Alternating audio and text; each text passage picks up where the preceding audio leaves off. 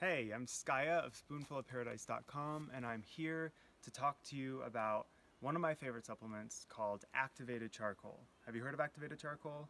Most of you probably have, but you might not really know what it is or why you could use it, where you could use it for, and most importantly, you might not know where it comes from. So when I'm teaching clients, I like to teach them where a food or a supplement that they're taking actually comes from, like how it fits into the scheme of life on this planet. Right? So if we actually look at what activated charcoal is, it's a form of purified carbon. And you might ask, well, what is carbon? What does that mean? Well, everything that's alive on this planet, including these trees and the grasses and the plants and animals, they're all made out of carbon. All right? That is the fundamental building block of life on this planet. Pretty cool, huh? Well, if you purify that carbon, especially through fire, you leave behind what's called charcoal, which is purified carbon, because you've burned out all the water, you've burned out all the nutrients, all of the other chemicals, and you've left behind that carbon.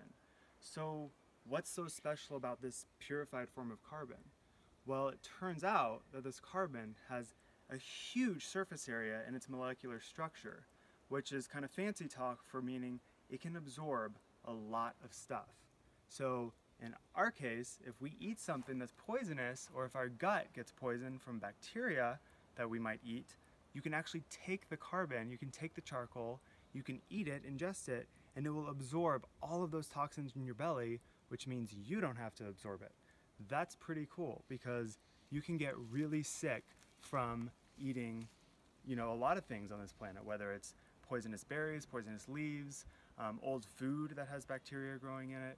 So activated charcoal can be used for all of those reasons to help with your gut and to help with the toxins that you might have ingested.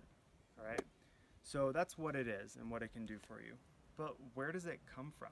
Like, how does it fit in, like, as a food or as a supplement, as a healthy medicine from our planet, right? Well, we can actually see that in nature there are animals, like they've recorded these colobus monkeys in Africa that actually eat charcoal because they're eating leaves that have a lot of tannins in them and cyanide and things like that. And so the charcoal actually absorbs the poisons and keeps the monkeys healthy.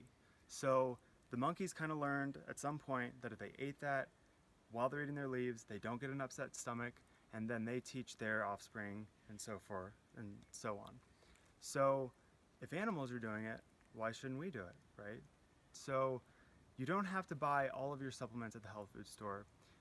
You can actually find them in nature, and so I just kind of wanted to show you where charcoal is in nature.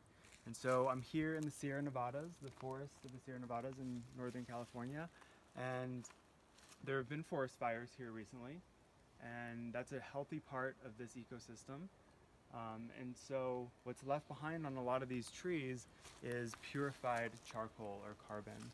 So in my effort to show you that charcoal is a great thing that you can take, I think I'm going to take some right now. So here we go. What better source? Yeah, that's the good stuff. And it's free.